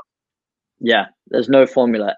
And the more time I spend with each of the players on this team on the away trips and stuff, everybody's journey is like podcast worthy. You know what I mean? It's like unbelievable. Some of the things they've gone through, guys literally like abandoning their countries, coming here illegally just to find an opportunity with like a couple dollars in their wallet. And I'm like, wow, when I see how, like, I hate the word desperate, but that's kind of like just all or nothing. You know what I mean? Just leave families behind. They bring the training, that's that hunger they bring to training every single day. And yep. I've seen the same thing, man. People they sleep outside. And I first of all, fantastic journey, massive respect, to you. It, the way you keep going, man. And dude, the injury scene is not an easy one, but you know how to deal with it, man. You said, you course, you keep going, and you're just improving. So massive respect, man. And I'm sure every single person listening to this got a lot out of it. And big thing, that I like about you, that I like about Matt, and that I try to embody with myself is like, I don't want to just put out content to put out content. I'm here to live it, and it's something like that I had struggled with in the past. Like, I had tried to get into the vlogging part and this and that, and showing my journey as well. But then sometimes you like lose sight, and then when you start to lose sight, it's like, what's going on? We're a footballer at the end of the day. So it's like, yeah, man, I mean, like I said, massive respect, and I appreciate you coming on, man. Yeah, no, it's interesting you say that. I think, to be honest with you, vlogging is my least favorite content to make. Oh, I hate it. And bro. yeah, in a way, I feel a bit of a responsibility to my audience to update them. But I tell you, man, it's very hard to get hyped for it, especially when you're in the middle of a grind or injury, and when you're feeling like you really need to use all your might to stay mentally healthy. Yes. Any little bit of extra stress or anything like that, and it's just like, it's hard, man, because you don't want to be on the camera or like doom and gloom and like another injury and this and that and the other. But I have a lot of respect for Matt, honestly. Like, that guy can pick up the camera no matter how he's feeling, and he can share, he can be raw. If I'm feeling down, there's absolutely no way I can do that. Like, he's a different breed, man, and still performs at a crazy high level. It's not a distraction for him. Great guy as well, you know, like top professional. But he can show it, man, and maybe, you know, he's more experienced pro than I am, so maybe that's something to do with it. But like, I'm still feel so fresh in my journey, because every opportunity I've had, it's like kind of always short segments, you know what I mean? It's a lot of different things, and I'm still processing it. So trying to like share that with others and give advice and things like that, I'm like, I still feel like a baby learning all of this, and like maybe one day I'll be able to package all this information and regurgitate it to you. But at this moment, I'm like, I feel so frazzled all the time, and I love it, and I'm sharing everything I can, and yeah, but it's definitely not my favorite content to make. But sometimes it's the most valuable at the same time. So I know it's got to be done sometimes, and I've learned a lot. One thing I've learned through football is like, you don't only do stuff when you feel like doing it. You know what I mean? Like, you don't only train when you feel like it. You don't pick up the phone and call a coach when you feel like it. You got to do a lot of stuff that you don't feel like doing. So this is just another one of those things. And 100%. Yeah. No, and it's the same exact thing I said to Matt when I had him on. My favorite video of his is when he really got emotional and vulnerable about his injury. Like, dude, no, like I said, man, I have no chance I would ever be able to do that, and like, massive respect. And I'm the same way, man. Like, personally, for me, I hate vlogging because I try to like live in the present, and also it feels like it becomes a distraction for me. And like you said, that's a different.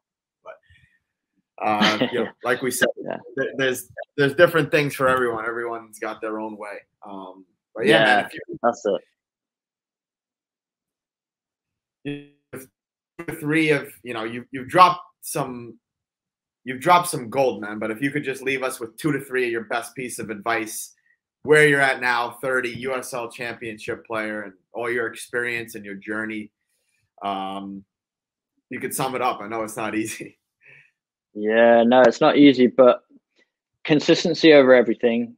That's the cliche one. I'll get it out of the way with. But like, the daily habits all add up. Like, you wouldn't believe it. Like, not one big thing is going to take you to another level. It's just being consistent every day, even when there's no opportunity in sight. And that's the thing that's always lived with me. Even when I've had no team opportunity or anything like that, I just still stay true to my training every day, because you never know when an opportunity pops up. Yeah, you never know. And usually when the opportunities come, it's like next week, and I'm like, there's no way if I started from zero now, I'm getting ready for that. You know what I mean? But I'm always like, that's fine, because that's what I've been preparing for. I didn't know it was coming, but I knew it was coming at the same time. Next one is just, you really gotta know who you are. You got to know who you are and be honest with yourself. Know, are you willing to work for it? Because don't start if you're not, because it's already a massive uphill battle, and you're just going to make it so much more impossible for yourself. Like, be realistic with your goals, not realistic in the way that like you can't achieve it, because I believe everyone can, but are you willing to do the things to achieve it? And I think that's the biggest differential between the two. Like, a lot of people have the ability, and it's not a case of can you do it, but are you willing to be a professional? Are you willing to go to bed at 10 at night and get your 8 hours of sleep? Are you willing to stop eating chocolate? That was a really hard one for me. You know what I mean? Like I got a huge sweet tooth, you know, and things like that. Are you willing to be disciplined with your diet? Are you willing to do the stretching, the foam rolling, and all those little details, and spend your entire day basically priming your body in a way, and being mentally strong enough that when those dips and stuff happen, that you're still so true to yourself that, like, you know, it's just a part of the journey. Rejection, failure, injuries, sometimes they speak a lot louder than the successful moments, but it's all part and part of the parcel. So you got to just stick the course, man. You really do. 1000%, man. And just to add on that, man, I remember, you know, in the beginning of the conversation when you said just how hard of a job being a professional footballer is, or the chase to be a professional footballer. And you just said it right there, man. It's a 24/7 job. And until you accept that, you know, like you said, and also we want to add, you know, at that level, it's like, you know, you're only as good as your last performance. You got to perform every day at training, be mentally switched on. Physically, you got to be there. So it's not easy. It's not easy. But as you've seen with Michael, I mean, you know, if you stay the course, you persist, good things happen. So, man, thanks again for coming on. I appreciate it. We definitely got a link sometime in the future. Yeah, I need to hear your story, man. I know there's a lot of stories you have for me as well. So I'll look forward to that. For sure, man. Appreciate you having me on, Rick. Yeah, awesome, man. Stay healthy and best of luck with those injuries. And we'll chat, man. Yeah, thank you, brother. All right, brother. Have Take care of yourself. Yeah, you too. See ya. See ya, bro.